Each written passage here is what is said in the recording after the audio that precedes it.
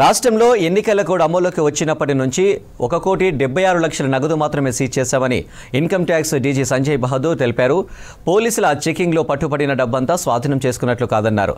పోలీసుల చెకింగ్లో 53,96,00,000 నగదు పట్టుబడితే అందులో డాక్యుమెంట్స్ చూపించిన వారికి 10 కోట్లకు పైగా డబ్బులు return ఇచ్చామన్నారు.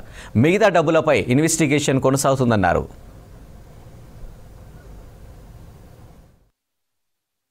At all districts of Telangana, 32 districts, we have deployed QRTs, quick response teams, which will be headed by district nodal officers. So I am being the nodal officer, there will be district nodal officer in all the districts.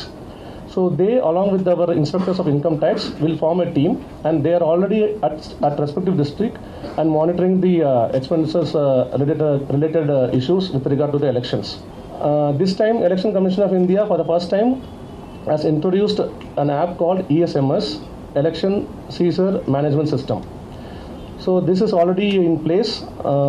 FST and SST are started using this app, and we are also have onboarded along with our district nodal officers and myself as nodal officer.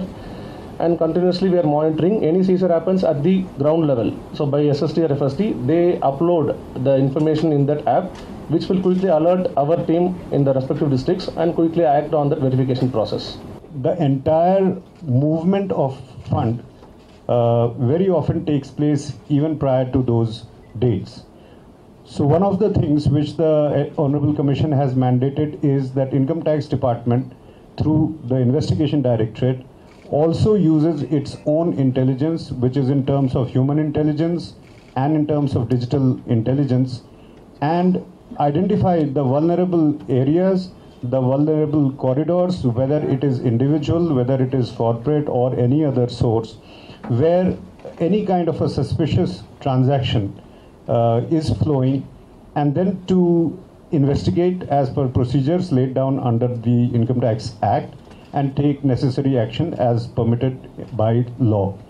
So this is a process which in fact we start much earlier, because if there is any kind of a large-scale funding, large-scale movement of money which is taking place, it takes place several weeks, if not several months in advance. So we have been alert to that, and we have been identifying those vulnerable areas.